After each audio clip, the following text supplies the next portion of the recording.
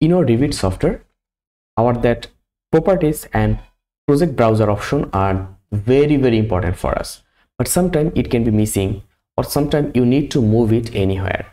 Suppose if you want that, for some case, if you actually, if it's not required for you, properties or that project browser option, or that that things is not required for you, then simply you can click here to close. But okay, fine, you have removed it, but now if you need that, then how you can take it? So for your case, simply come here, view, then from view come on interface, and from interface you will see here the project browser option, okay, and the properties option. So first of all, I'll click the properties option. Just see that properties option will come here as it is, as like as previous, and then project browser. Just see that project browser will come here also. Okay, now also if you need to move it anywhere, suppose I need the project browser option into right side, so I'll just click on it, left click on it, then move your mouse up by clicking, and just come here. You will see a shadow box. Just always remember that if you break it here, it will appear, or it will stay in front of your work or anywhere. But if you click here and little bit move here like that, and just see, you will see a shadow box or shadow line, then just click here and it will be okay.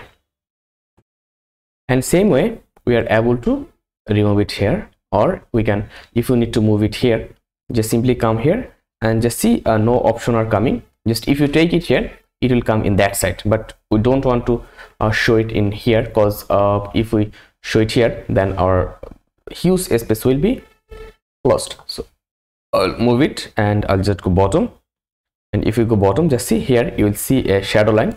Just take it here, and I'm sorry, we'll close it, and again I'll just go here, properties, and I'll move it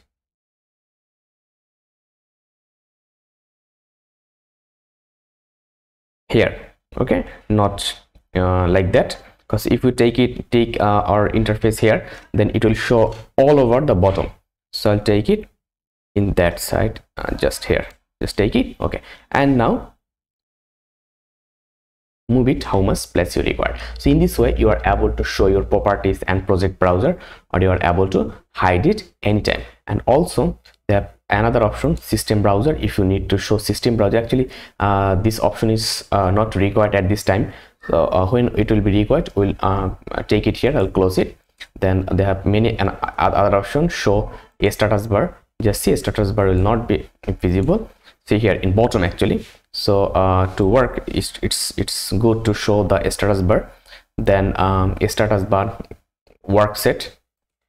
Just see here, a status bar work set in from bottom, it will be hide. Then a status bar design, then it will be removed from here. In this way you are able to move or show as per your requirement.